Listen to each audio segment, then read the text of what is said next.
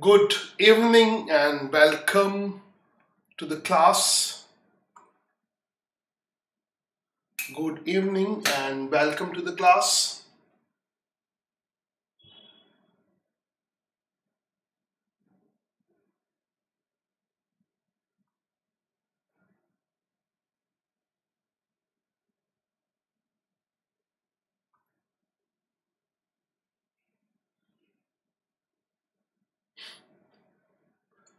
Welcome Shiv, Nisarg, Krina, Tisha, Khyati, Yash, Heer, Atulya, Bhavini,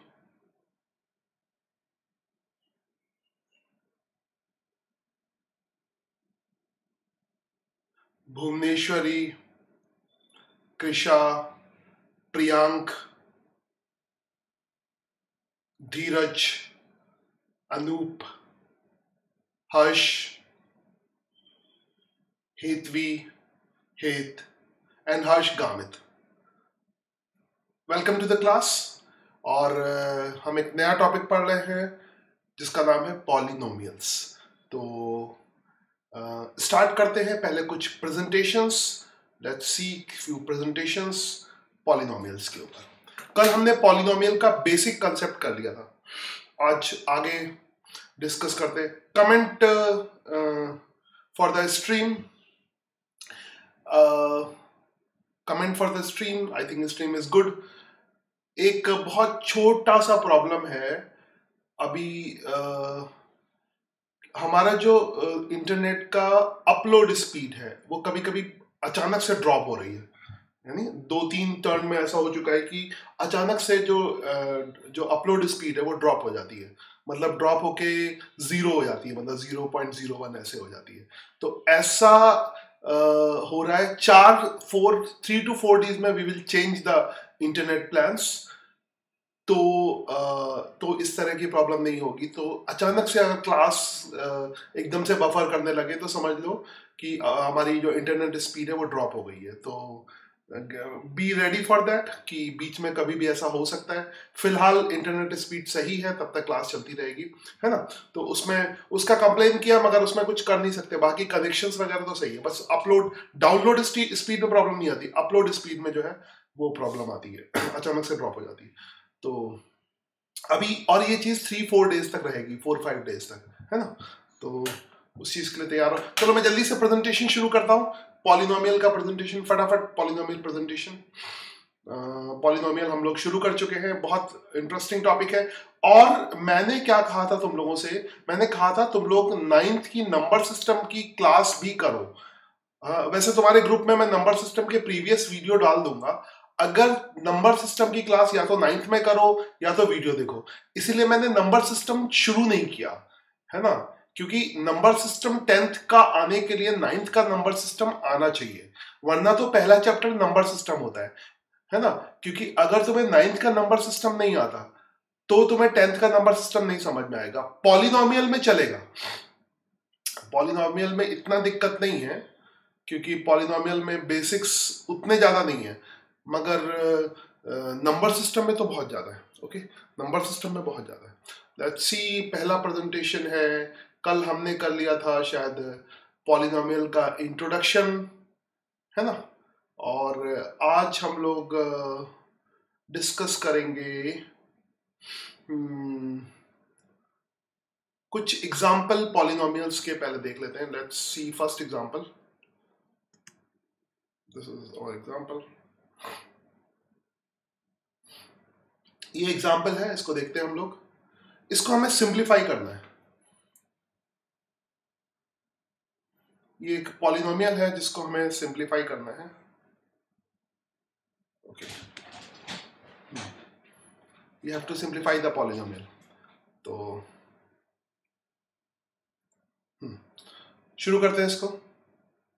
तो polynomial है 3x² minus 8x plus 7 plus 2x³ minus x² और 8x। ऐसे कोई polynomial लिखा हुआ है, इस तरह से कोई पॉलिनोमियल लिखा हुआ है ना। I think this is perfect.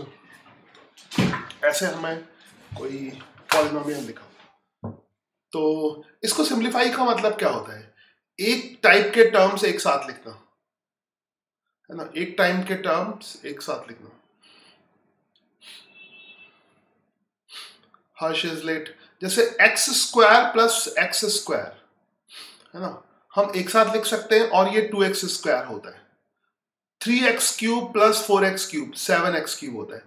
X square plus x cube एक साथ नहीं लिख सकते, मतलब डिफरेंट पावर के टर्म्स एक साथ नहीं लिख सकते, डिफरेंट पावर वाले टर्म्स एक साथ नहीं लिख सकते। तो पॉलिनोमियल को सिंप्लीफाई करने का मतलब होता है एक टाइप के जो टर्म्स है, I think everything is fine, हाँ, ओके, एक टाइप के टर्म्स एक साथ लिखना। तो ये हो गया x square plus x cube. Now इसको वी कैन नॉट सिंप्लीफाई, तो सिंप्लीफाई का मतलब है एक टाइप के टर्म। तो देख लो कौन कौन से एक टाइप के टर्म है। तो पहला जो टर्म है 2x क्यूब, 2x क्यूब के टाइप का कोई भी टर्म नहीं है, तो ये अकेला रहेगा। फिर है, और सबसे बड़ी पावर वाला सबसे पहले होगा, सबसे बड़ी पावर जिसकी है वो सबसे पहले होगा। उसके बाद फिर उससे छोटी पावर वाला टर्म होगा 3x स्क्वायर, मगर x स्क्वायर का एक और टर्म है, तो 3x square minus x square कितना होता है? 3x square minus x square 2x square, है ना, ये आ गया। फिर कौन सा पावर का टर्म है? 8x, x की पावर 1 का टर्म है, उससे छोटी पावर वाला। और सबसे आखिरी में 0 पावर वाला टर्म है, यानी 7 और -3। ठीक है, तो इन टर्म्स को अगर सिंप्लीफाई करके लिखोगे तो I think perfect, streaming is perfect, comment very good, very good. तो 2x cube plus 2x cube और 3x, सॉरी 2x क्यूब अकेला ही रहेगा, 3x square minus x square, ये क्या हो जाएगा? 2x स्क्वायर हो जाएगा, और -8x और प्लस 8x 0 हो जाएगा, कैंसिल हो जाएगा। ठीक है, और क्या बचा? 7 प्लस 7 -3, तो ये 4 हो जाएगा। So this was our first presentation, very easy, हमें पॉलिनोमियल को सिंप्लीफाई करना था, फर्स्ट प्रेजेंटेशन। नेक्स्ट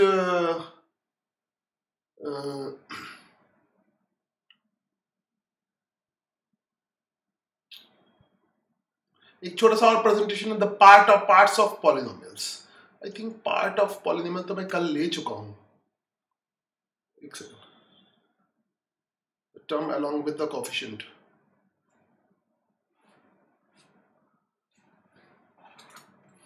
पता नहीं ये मैंने कल लिया है कि नहीं लिया, आई जस्ट, है ना, अगर इस प्रेजेंटेशन को लिया है देन से यस, अदरवाइज से नो।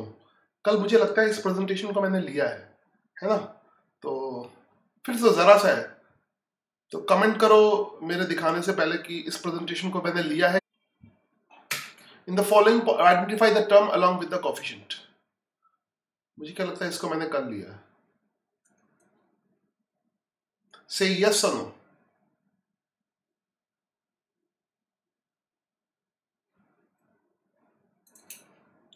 ओके, तो नहीं लिया इस प्रेजेंटेशन को, तो हम लोग देखते हैं इसमें identify the polynomials, identify the terms along with the coefficient. तो यहाँ पे आइडेंटिफाई करते हैं इसको। टर्म्स 3x स्क्वायर में तीन टर्म्स है ना, टर्म्स है 3x स्क्वायर और -8x और +7। नाउ इसमें इसका x स्क्वायर का जो कोफिशिएंट है वो कितना है? वो 3 है ना। x का कोफिशिएंट कितना है? -8 है, और 7 तो अकेला है, 7 अकेला है, यानी या 7 अकेला है या 7 को बोल सकते हो कि वो x स्क्वायर का कोफिशिएंट है, 7 को बोल सकते हो वो x स्क्वायर का कोफिशिएंट है, सॉरी एक्स स्क्वायर का नहीं, एक्स की पावर 0 का कोफिशिएंट है ना, इसको कहते हैं स्लिप ऑफ टंग, जो भी है। एक्स की पावर, अगर कुछ नहीं लिखा है तो इसका मतलब है एक्स की पावर 0, तो 7 एक्स की पावर 0 का कोफिशिएंट है। ठीक है, 7 एक्स की पावर 0 का कोफिशिएंट है। नाउ सारे कोफिशिएंट्स हो गए, तो 3, 7 और -8 ये हो गए कोफिशिएंट्स, इनको कहेंगे कोफिशिएंट। ये अलग अलग चीजों के कोफिशिएंट हैं। किसके कोफिशिएंट है? एक एक्स स्क्वायर का है, एक एक्स का है, और एक एक्स की पावर 0 का है। ठीक है, तो टर्म्स एंड कोफिशिएंट, बहुत इजी प्रेजेंटेशन, हमें पता होना चाहिए टर्म्स कौन से होते हैं और उनके कोफिशिएंट कैसे होते हैं, कौन से होते हैं। Okay, this is terms and coefficient of polynomials. Next presentation हम लोग करेंगे सिंप्लीफाइंग पॉलिनोमियल्स, पॉलिनोमियल को जल्दी दो चार प्रेजेंटेशन करते हैं, पॉलिनोमियल को सिंप्लीफाई कैसे करते हैं, जस्ट सी दिस। सिंप्लीफाई ये तो कर लिया ना, अभी भी किया, ओके ये तो अभी किया, this is over. Evaluating polynomials, now next concept है इवेल्युएट द पॉलिनोमियल्स। पॉलिनोमियल को इवेल्युएट कैसे करेंगे, है ना, पॉलिनोमियल को evaluating, just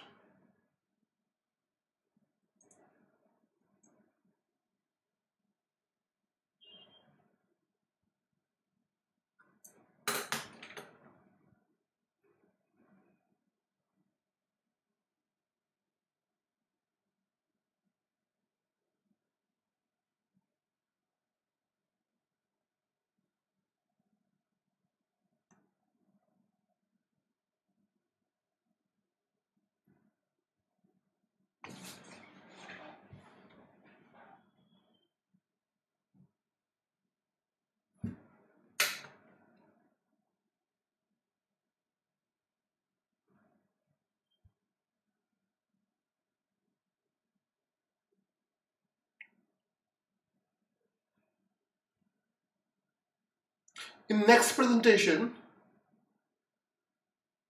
we will evaluate polynomial.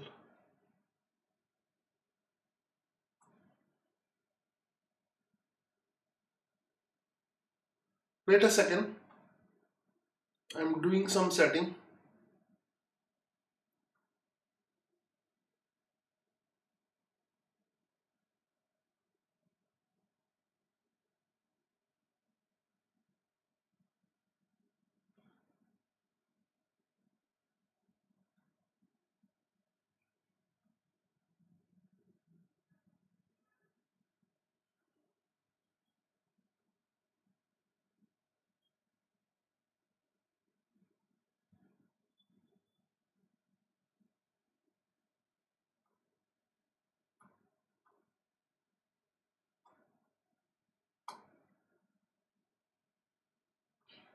We will evaluate polynomials. Okay, this is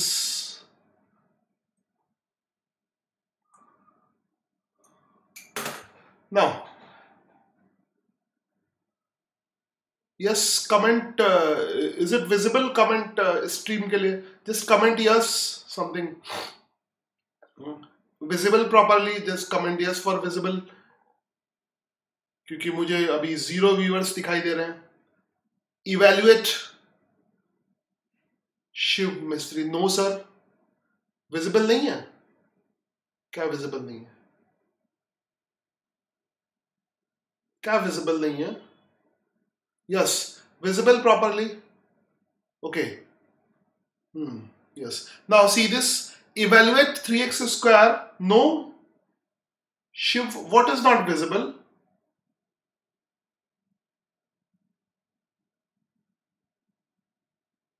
जो लोग नो कमेंट कर रहे हैं वो बताए क्या विजिबल नहीं है, ये और बड़ा चाहिए. Is it visible? Okay, just comment in detail, otherwise WhatsApp पे कमेंट करो visible. Now evaluate 3x square, थोड़ा बड़ा करने की कोशिश करूंगा फिर मैं. Evaluate 3x square minus 8x plus 7. Comment detail कि क्या विजिबल नहीं है. वैल्यू वेयर x इज -2, तो x की वैल्यू -2 है. देखो यहां पे लिखा, कैसे इसको सॉल्व करते हैं. x की जगह evaluate 3x square minus 8x plus 7 when x is equal to -2. तो x की वैल्यू पुट कर दो. x की वैल्यू पुट कर दोगे तो यहां पे आ जाएगा 3x स्क्वायर, यहां पे आ जाएगा रिफ, ओके, यहां पे आ जाएगा 3x स्क्वायर. 3x की वैल्यू कितनी है? -2 का स्क्वायर माइनस 8, x की वैल्यू -2 प्लस 7. इसको इवेल्युएट करो. 3 -2 का स्क्वायर कितना हो जाएगा? 4.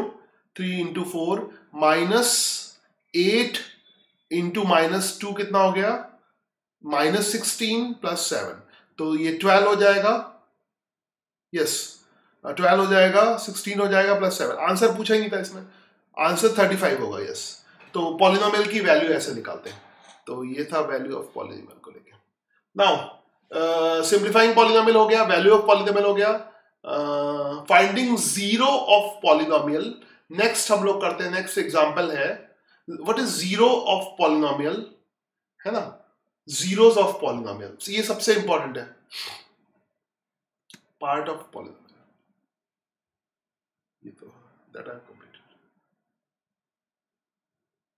Factor and graph, simplifying polynomial. Yes, इसको भी हमने कर लिया है।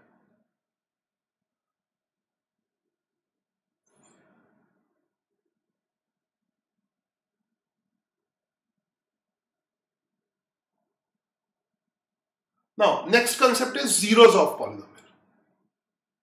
Next presentation is zeros of polynomial.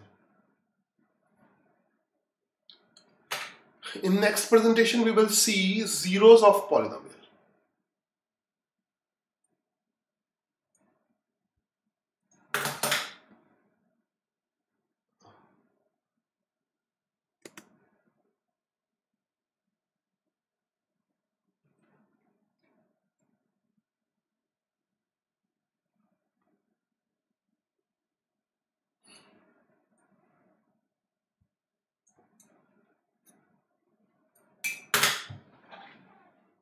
Okay. Okay. Now, जैसे सपोज करो एक पॉलिनोमियल है x minus 1 x plus 2 and x, ये एक पॉलिनोमियल है। This is a polynomial, x minus 1 x plus 2 x minus 3 x plus 4। इसको जब मल्टीप्लाई करोगे तो इस तरह से जब जो भी लिखोगे तो x के कभी भी नेगेटिव टर्म नहीं आएगा या फ्रैक्शनल टर्म नहीं आएगा, ये पॉलिनोमियल्स का ही टर्म आएगा। तो अगर पॉलिनोमियल्स को हमने पॉलिनोमियल्स को इस फॉर्म में लिख सकते हैं, x minus 1 into x plus 2 x minus 3 into x plus 4, सबको मल्टीप्लाई कर दो तो ऐसे आ जाएगा। तो व्हाट इज द मीनिंग? तो बेसिकली जीरोस ऑफ पॉलिनोमियल निकालने के लिए कोई भी पॉलिनोमियल इस फॉर्म में लिखा होना चाहिए, उसका फॉर्म ऐसा होना चाहिए, ठीक है। तो जीरोस ऑफ पॉलिनोमियल का क्या मतलब होता है? जीरोस ऑफ पॉलिनोमियल का क्या मतलब होता है, ध्यान से देखना, कि px की वैल्यू जीरो कर दे। अगर इसकी वैल्यू जीरो कर दे, है ना, इसकी वैल्यू, तो कौन कौन से x पे इस पूरे टर्म की वैल्यू जीरो होगी, है ना। ये पूरा पॉलिनोमियल है, या px को हम y भी लिख सकते हैं, जैसे हायर क्लासेस में px को y लिखते हैं, तो अभी px लिखोगे चलेगा, ये हायर क्लासेस में बहुत ज्यादा यूज होता है। तो फिलहाल ये जो पूरा टर्म है ये जीरो कब होगा? जीरो कब होगा? अगर ये टर्म जीरो है तो ये पूरा का पूरा टर्म जीरो होगा।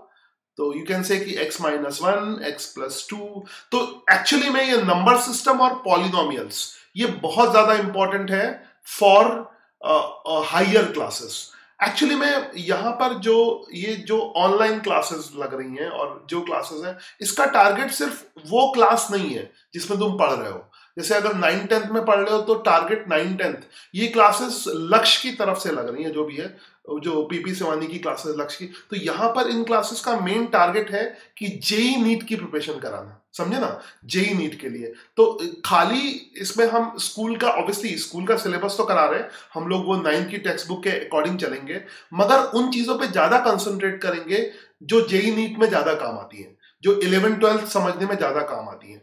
हम अभी से ऐसी कोशिश करेंगे कि तुम्हें 11th-12th में कोई दिक्कत ना हो। ऑब्वियसली 9th-10th में तो नहीं होगी, 9th-10th में किसी को प्रॉब्लम नहीं होती है ना। जरा सा भी अगर बच्चे का IQ सही है तो 9th-10th is not the problematic classes. 9th और 10th में थोड़ी सी हो सकती है, हल्की सी, वो भी इसलिए हो सकती है कि 9th का नहीं पढ़ा होगा। 10th की प्रॉब्लम कभी 10th की वजह से नहीं होती, 10th की प्रॉब्लम होगी 9th की वजह से, या 6th 7th 8th में बच्चे ने नहीं पढ़ा होगा। तो इसीलिए मैंने नंबर सिस्टम छोड़ रखा है।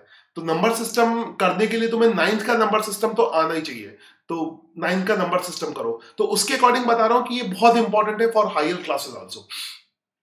तो अगर ये चीज जीरो हो, अगर px जीरो हो, तो x minus 1 x plus 2 x minus 3 x plus 4 ये जीरो के बराबर होगा, है ना। अगर ये साइड, लेफ्ट साइड जीरो है तो राइट साइड भी जीरो होगा, अगर लेफ्ट साइड जीरो है तो राइट साइड भी जीरो होगा, ठीक है। अगर लेफ्ट साइड जीरो है, राइट साइड, यहां पर इसमें सॉफ्टवेयर में मुझे 0 व्यूअर्स दिख रहे हैं, मैं जरा उसमें देख लेता हूँ, है ना, क्योंकि इसमें कभी कभी कुछ कितने व्यूअर से पता नहीं लगता, तो कितने बच्चे देख रहे हैं, तो लेट मी मोबाइल में देखता हूँ।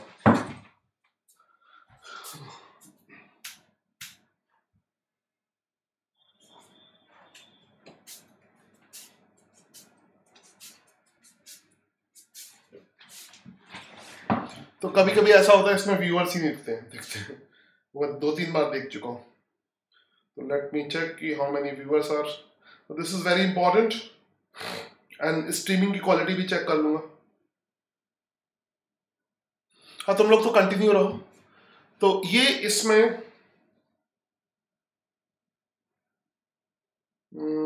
Wait for 1 minute, I just check.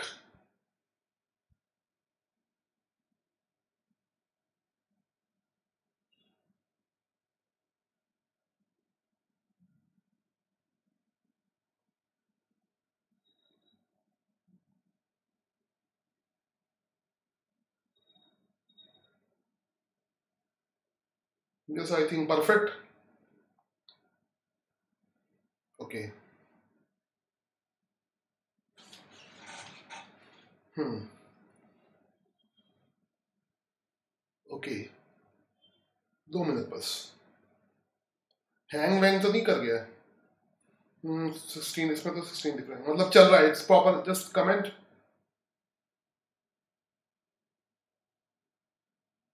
Okay, I think this comment, I think इसमें तो चल रहा है।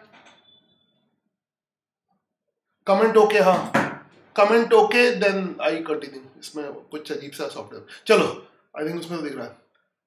नाउ यहाँ पर ये polynomials, you can say it is a very very very important topic for the higher classes also. तो यहाँ पे P x is equal to 0, x-1, x+2, x-3, x+4 is equal to 0। तो ये पूरे टर्म्स 0 के बराबर हो जाएंगे। नाउ तो इसका क्या मतलब हुआ? इसका मतलब हुआ कि px की वैल्यू कब 0 होगी? कब 0 होगी? एक तो x-1 पे 0 होगी, जब ये 0 होगा, है ना, ये 0 होगा, कौन सा? जब x-1 0 होगा, तब px 0 होगा, तो x इज इक्वल टू 1। तो x इज इक्वल टू अगर 1 रखोगे यहां पर, तो ये 0 हो जाएगा, और कुछ भी यहां पे लिखोगे सब 0, क्योंकि 0 से किसी को मल्टीप्लाई करते तो 0 आता है। तो x इज इक्वल टू 1 पे 0 आएगा। फिर दूसरा टर्म कौन सा है? यानी यू कैन से कि P1 की वैल्यू क्या होगी? 0 होगी। P1 का मतलब है तुमने x की जगह क्या रख दिया? 1 रख दिया, ठीक है। P1 का मतलब है तुमने x की जगह 1 रख दिया, ठीक है। फिर नेक्स्ट देखो, अगेन फिर वैल्यू 0 कब होगी? दूसरी वाली वैल्यू 0 कब होगी? जब x+2 की वैल्यू 0 होगी, तब भी ये पूरा टर्म 0 होगा, जब x+2 की वैल्यू 0 होगी। तो x+2 अगर 0 है तो x की वैल्यू कितनी हो जाएगी? -2।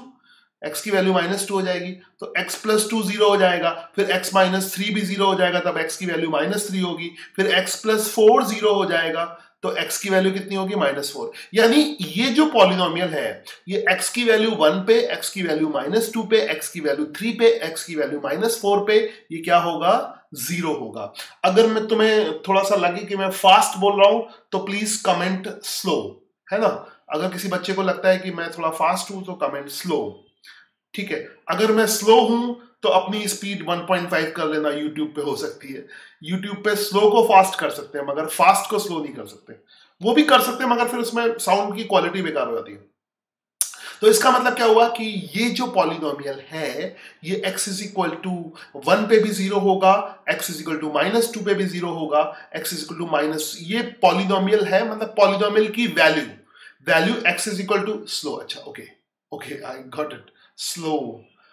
ये पॉलिनोमियल जो है, उस पॉलिनोमियल की value x is equal to 1 पे 0 होगी। अगर x की वैल्यू 1 रखेंगे तो पॉलिनोमियल की वैल्यू 0 होगी।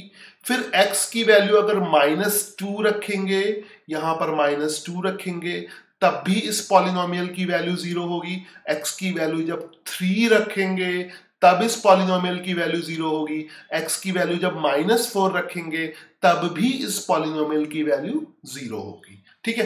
तो x इज इक्वल टू इतनी जगह इस पॉलिनोमियल की वैल्यू 0 होगी, ओके। तो नाउ, तो इसको अगर हम इसको प्लॉट करें, अभी गूगल पे तुम्हें एक चीज दिखाऊंगा, डेस्मोस करके ग्राफ होता है, उसमें हम कुछ भी प्लॉट कर सकते हैं। तो अगर इसको मैं प्लॉट करूं रफली, ये वाई एक्सिस है, एक्स एक्सिस है ना, पी एक्स मान लो वाई है, ये एक्स है, ठीक है। और अगर मैं इनकी वैल्यू को प्लॉट करूं 1 2 1 2 3 4 ऐसे प्लॉट करूं, और इधर -1 -2 -3 -4, तो इस पूरे की वैल्यू कहां कहां पे जीरो है, कहां कहां पे जीरो है? एक तो 1 पे जीरो है, और एक -2 पे जीरो है, एक तो 3 पे जीरो है, और एक -4 पे जीरो है। तो इन पे जीरो है, ठीक है। और तुम्हें पता होगा कि हर चीज का ग्राफ होता है, सारी वैल्यूज, बहुत सारी वैल्यूज है, हर सारी वैल्यूज का ग्राफ होता है। तो अगर जो ग्राफ बनाओगे, अगर सारे पॉइंट को जो, तो करीब करीब ऐसे ग्राफ बनेगा, ऐसे ग्राफ बनेगा इस तरह का, है ना, ऐसे, है ना, जीरो कुछ भी जैसे दिखा ना, ऐसे ग्राफ बनेगा। ये ऐसे ग्राफ, एग्जैक्ट ग्राफ ऐसे आएगा जो डेस्मो से प्लॉट किया हुआ है। जो एक ग्राफर होता है गूगल पे, डेस्मो से प्लॉट किया हुआ है, तो ये सब वैल्यू यहाँ पे जीरो होंगी, दिख जाएगा। मैं तुम्हें डेस्मो पे ले चलता हूँ, ग्राफ प्लॉट करना सिखाता हूँ, तो तुम लोग घर पे हो डेस्मो का यूज करना सीखना, है ना। 2 मिनट में हम लोग गूगल की तरफ चल रहे हैं और डेस्मो देखेंगे। डेस्मो पे तुम कोई भी ग्राफ प्लॉट कर सकते हो, ठीक है। डेस्मो पे कोई भी ग्राफ प्लॉट कर सकते हो। तो देखते हैं,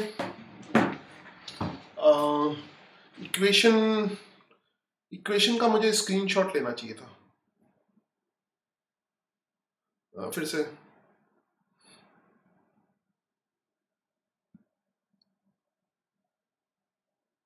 दिस इज माय गूगल, ठीक है। गूगल पे टाइप करना Desmo, it is a grapher Desmo. तो डेस्मो पे you will see a graphic calculator called Desmo, ठीक है। इस तरह का इंटरफेस आ जाएगा, और एक ग्राफिक कैलकुलेटर खुल जाएगा जिसको हम कहते हैं डेस्मो। अच्छा, अब हमारी इक्वेशन क्या थी, x-1 x+2। तो मैं प्लॉट करता हूं, देखो तुम्हारे सामने, तुम भी प्लॉट कर सकते हो घर पे। अभी मैं प्रेजेंटेशन कर रहा हूं तो अपने शक्ल हटा देता हूं, मुंडा हटा देता हूं, मुंडा ब्लॉक थोड़ी देर के लिए, यस, ताकि तुम ध्यान से देख पाओ, ठीक है। या क्या इक्वेशन थी, y = x-1। यहां पे y टाइप करना, y = ये घर पे कर सकते हो, स्मॉल y कैपिटल Y कुछ भी चलेगा। y = क्या है, x-1, x-1। तो शिफ्ट ब्रैकेट x-1, x-, ऐसे किसी का भी प्लॉट कर सकते हो, है ना, x-1। आई थिंक मैंने -1 ही टाइप किया ना, x- एक्सक्लेमेशन मार्क्स आ गया, सॉरी, x-1, ठीक है। ये y = x-1 का ग्राफ है। फिलहाल हमें इसका इंटू x+2 है, तो shift 1 x shift +2 and close, ये आ गए। ये देखो यहां पर ये भी बड़ा इंटरेस्टिंग सा आ रहा है, बहुत ध्यान से देखना। तो यहाँ पे 1 पे वैल्यू 0 आ रही है, और -2 पे वैल्यू 0 आ रही है, अगर तुम इसको ध्यान से देख रहे हो इसके, मगर अभी पूरा नहीं हुआ, तो इसको ध्यान, ये 1 होगा, देखो पॉइंट को ध्यान से देखना, मैं तुम्हें दिखाता हूं इस पे टिप करके। ये जूम भी हो सकता है, जूम इन जूम आउट। तो ये वैल्यू 1 है, यहाँ पे देखो ये 1 दिख रहा था, 1 0 वैल्यू है। तो ये इक्वेशन देखना साइड में, आई थिंक इक्वेशन दिख रही होगी। तो 1 0 और ये -2 0, तो यानी जो y पी एक्स है, तो y की वैल्यू -2 0 पे, ये 0 है, वर्टिकल कोऑर्डिनेट यहाँ पे 0 है। आई थिंक तुम्हें पता होगा, इधर हॉरिजॉन्टल में x होता है, वर्टिकल में y होता है। तो यहाँ पे इसका कोऑर्डिनेट है, x की वैल्यू 1 रखोगे तो px की वैल्यू 0 आएगी, x की वैल्यू -2 रखोगे तो px की वैल्यू 0 आएगी, है ना। ये आ गया, मगर अभी पूरा नहीं हुआ है, अभी हमें और प्लॉट करना है। इंटू x+3 शिफ्ट x+3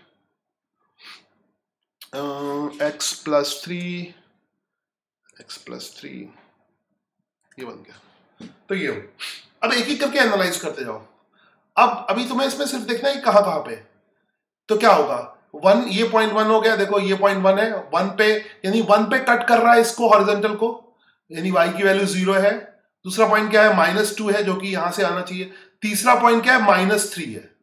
देखो -2 -3, तो px की वैल्यू -2 पे भी 0 है, -3 पे भी। मगर अभी पूरा नहीं हुआ है, अभी एक और चीज बाकी है। कौन सा, x+4 into x+4, x-1 x+2 x, तो shift x+4, x shift plus and 4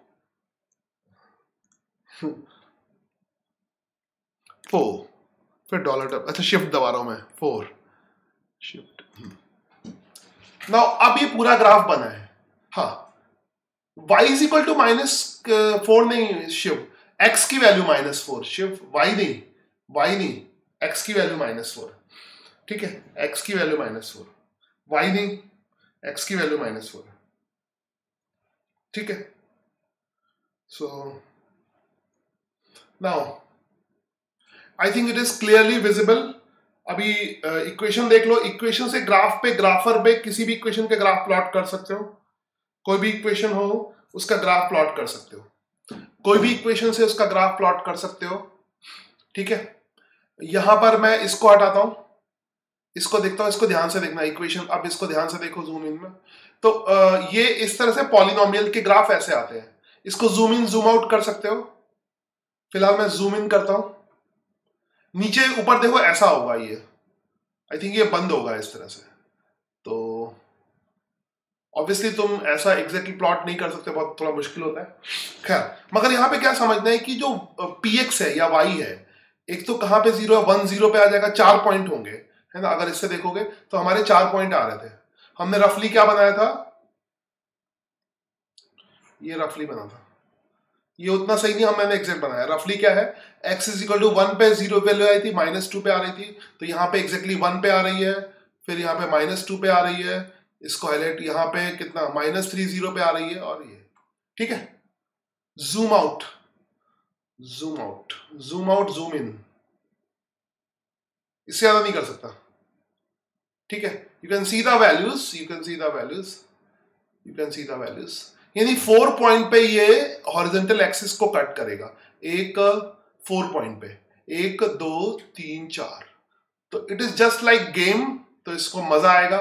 तुम इसमें किसी भी इक्वेशन का ग्राफ प्लॉट कर सकते हो। नाम याद रखना, डेस्मो, ऊपर लिखा होगा डेस्मो ग्राफिक कैलकुलेटर, गूगल में होता है, एंड्रॉइड में होता है, तो सभी में तुम कर सकते हो, तुम खुद से कर सकते हो किसी भी इक्वेशन का और देख सकते हो, ठीक है। तो ये चीज पॉलिनोमियल को बहुत इंटरेस्टिंग बना देगी, पॉलिनोमियल को बहुत इंटरेस्टिंग बना देगी, ठीक है।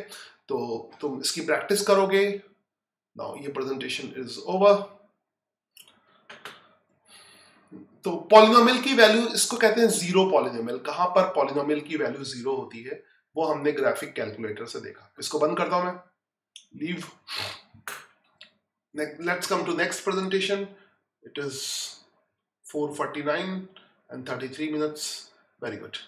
So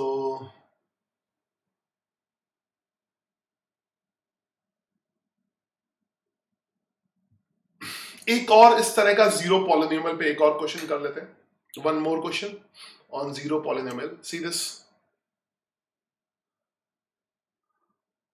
सो एक प्रैक्टिकल टाइप का क्वेश्चन है।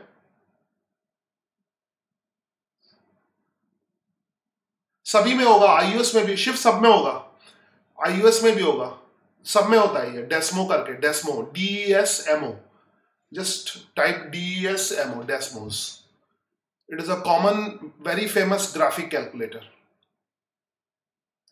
एंड अभी अभी इसे करो, इसको काफी, अभी फ्यूचर में भी इसका बहुत ज्यादा यूज होगा, फ्यूचर में भी इसका बहुत ज्यादा यूज होगा। I don't need this.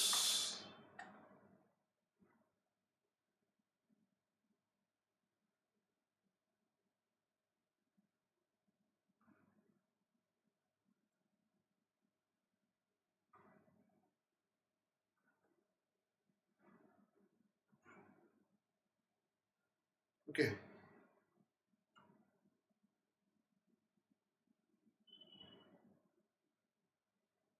Wait 2 second, wait for second.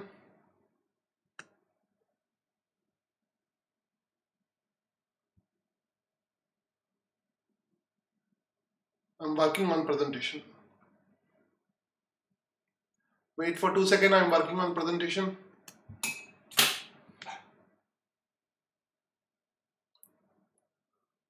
This is the question. Or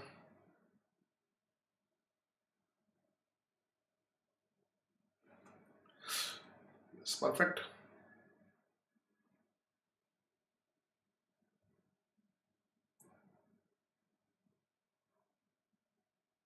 Okay.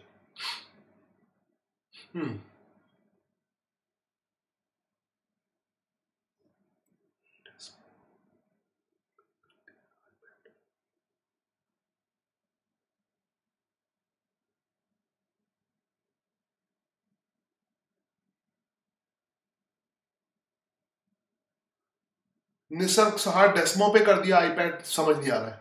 IPad में डेस्मो ही है, आईपैड में भी डेस्मो है, Desmo only. It's okay, don't comment too much. I think तुम्हारी प्रॉब्लम सॉल्व हो गई। Now see this, see the question. In this question we want to find the zeros of the polynomial। यहां पर एक polynomial है px is equal to 2x plus 3 into x minus 2। इसके zeros मुझे चाहिए। Plot all the zeros, x intercept. Zeros का मतलब होता है x intercept on the polynomials in the interactive graph. तो ये है, ये इंटरेक्टिव ग्राफ है, तो सारे जीरो हमें प्लॉट करने हैं। तो हम क्या करेंगे, px की वैल्यू जीरो पुट कर लेंगे। तो ये x एक्सिस है, तो हम इसको शुरू करते हैं। ऑल द जीरोस, यानी हम px को जीरो पुट कर लेंगे। px हमारा क्या है, 2x plus 3 into x minus 2, इसको जीरो पुट कर लेंगे। अच्छा, अब इसमें क्या है, इसमें क्या क्या वैल्यू, एक तो पहला आ जाएगा 2x जीरो होगा तब ये पूरा टर्म जीरो हो जाएगा। तो पहला तो x is equal to zero पे आएगा, ठीक है। एंड देन अगर बात करें दूसरा टर्म कौन सा होगा, 2x प्लस 3 को जीरो करेंगे, 2x प्लस 3 को जीरो करेंगे तो x की वैल्यू कितनी आएगी, -3/2 आ जाएगी। फिर हम आगे बात करते हैं, नेक्स्ट थर्ड वाला टर्म x माइनस 2 जीरो करेंगे तो x की वैल्यू 2 आ जाएगी। यानी ये जो ग्राफ है वो x एक्सिस को 3 पॉइंट पे इंटरसेप्ट करेगा। तो तीनों पॉइंट प्लॉट कर दो। तो पहला पॉइंट 0 है, डॉट लगाया। दूसरा पॉइंट है -3/2, तो -3/2 -1 और 2 के बीच में होगा, -1.5 होगा। फिर x is equal to 2 and then you plot like this, then you plot like this, ठीक है। This is your interactive graph. इसका शेप कैसा भी हो सकता है, एग्जैक्ट शेप तुम्हें जो है वो डेस्मो से पता लगेगा। तो ऊपर भी प्लॉट कर सकते हो, नीचे भी, ऐसा कैसा भी हो सकता है। बट ये एग्जैक्टली अभी तुम्हें डिसाइड नहीं करना है, मगर कुछ ऐसा ही होगा। ऐसा भी बना सकते हो और ऐसा ही बना सकते हो, ठीक है। एग्जैक्ट डेस्मो पे देख लेना, है ना। Exact you can see on Desmo, ठीक है। Exact you can see on Desmo. तो आई थिंक एग्जैक्ट मैं दिखाता हूं, 2x, I will show it, ठीक है। एग्जैक्ट मैं डेस्मो पे दिखाता हूं तुम्हें।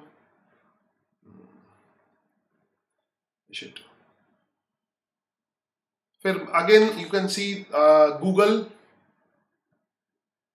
किसी पे भी, ये पे चले जाओ, सफारी, कोई भी इस पे, go to Desmo, type Desmo, spelling लेना, type Desmo, DESMO, Desmo. First वाला ही मिलेगा, ग्राफिक कैलकुलेटर।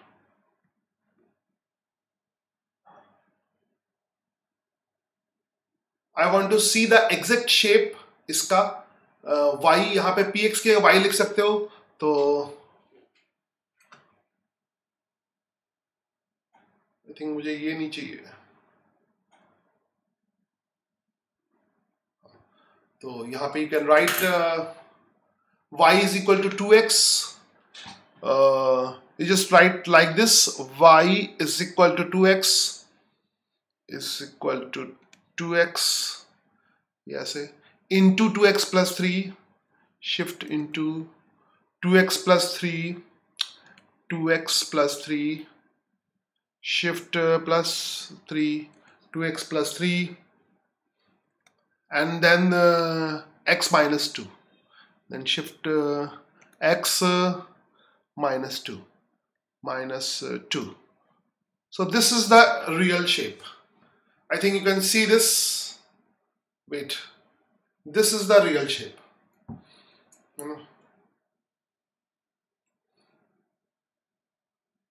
इस इक्वेशन का ये रियल शेप होगा. एक minute zoom in zoom out करके दिखाता हूं. I think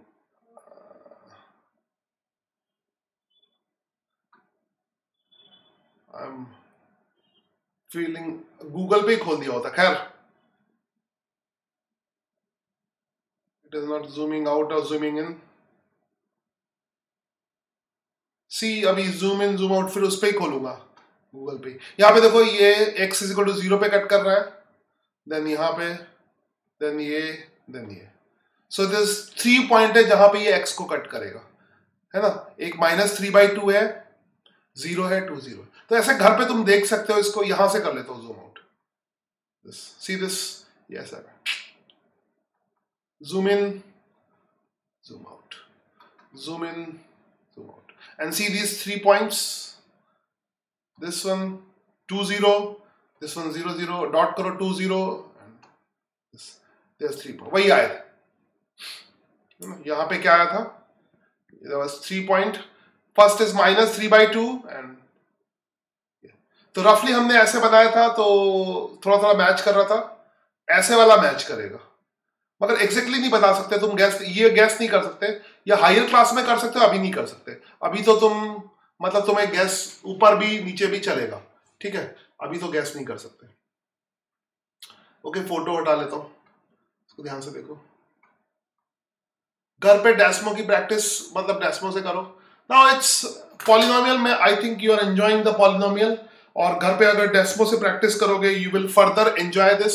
Desmo is very useful. और इवन डेस्मो का जो यूज है वो हायर क्लासेस में भी कर, मतलब अभी से लेके हायर क्लासेस तक इसका यूज होगा. बहुत हायर क्लासेस तक इसका यूज होगा. 11 12 में तो बहुत ज्यादा हम लोग करेंगे.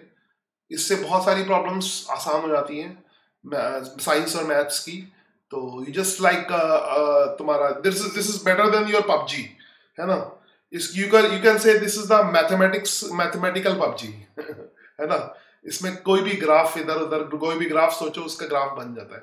तो you can say it is more enjoying then the PUBG, अगर तुम्हें मैथ में इंटरेस्ट है. ओके, तो आई थिंक ओवर. एंड तो तुम लोगों में टेस्ट बहुत कम बच्चे पार्टिसिपेट करते हैं, तो है ना. काफी कम बच्चे पार्टिसिपेट करते हैं. तो आज मैं टेस्ट नहीं ले रहा. मुझे एक बार कमेंट करो कि कितने बच्चे टेस्ट देने में इंटरेस्टेड हैं. ठीक है, व्हाट्सएप पे कमेंट करो आई एम इंटरेस्टेड. क्योंकि अब बस काफी हो गए 16 बच्चे. तो कितने बच्चे टेस्ट देना चाहते हैं, just comment. If you want to test, take test. अभी टेस्ट किस टॉपिक का होगा? ट्रिग्नोमेट्री का टेस्ट होगा, क्योंकि अभी तो ये टॉपिक, अभी पॉलिनोमियल तो शुरू हुआ है. तो आज अगर टेस्ट होगा तो ट्रिग्नोमेट्री का होगा, है ना. तुम में फिर बहुत कम बच्चे टेस्ट. लास्ट टेस्ट कब लिया था मैंने? लेट्स सी टेस्ट का क्या हाल है. लास्ट टेस्ट तो कुछ ज्यादा बच्चों ने दिया था शायद. और तुम लोग के इतने कम पेपर होते कि मैंने चेक करने का मन ही नहीं करता. इतने 4-5 पेपर होते हैं, तो मैं सोचता हूँ कभी भी चेक कर लूंगा. कुछ 8-10 पेपर हो तो चेक करने का मन भी करे. क्लास 10 ही है ना. क्लास 10, इसको भी लक्ष्य 10 करूंगा आज. तो क्या हाल है देखता हूं. ये 2 ही 4 बच्चे करते हैं. नहीं, पिछली बार तो काफी बच्चों ने किया. 3 बच्चों ने टेस्ट दिया था बस. 1 2 3. कृना, ये ओनली 3 बच्चे टेस्ट देते हैं. तो कमेंट करो कितने बच्चे टेस्ट और देंगे, है ना. ये फिजिक्स का टेस्ट है. उसके मैथ्स का तो टेस्ट मैंने लिया ही नहीं इस बार. ये था फिजिक्स का टेस्ट. अच्छा, फिजिक्स में. मैथ्स में शायद ज्यादा बच्चे टेस्ट देते हो. अभी चेक करना बाकी है. हाँ, मैथ्स में ज्यादा बच्चों ने दिया था. लास्ट टेस्ट क्या था? ये सब इसमें रहेगा. अब होमवर्क लास्ट में फिजिक्स का 3 टेस्ट हो चुके हैं. इसमें भी 3 बच्चे, बहुत कम बच्चे टेस्ट देते हैं। ये तो सवाल ही डिफिकल्ट था, but I will check it. Maths में ज्यादा बच्चों ने टेस्ट दिया था। ओके, चलो मैं मैथ्स का टेस्ट लेता हूं। Get ready for test. 1-2 minute में टेस्ट शुरू हो जाएगा। मैथ्स में ज्यादा बच्चे देते हैं। चलो, ट्रिगो का टेस्ट होगा, 10 मिनट का टेस्ट होगा, और जो टाइम दूं उसके पहले सबमिट नहीं करना है। तो मैं स्ट्रीमिंग फिनिश करता हूं, पॉलिनोमियल चलता रहेगा, मगर टेस्ट होगा आज, ट्रिग्नोमेट्री का टेस्ट होगा, और कल से तो फिर वो लाइट चल ही रहा है अभी। अब आगे लाइट पढ़ लेना, पिछले टॉपिक, पिछले चैप्टर्स रिवाइज कर लेना। चलो, टेक केयर एंड बाय।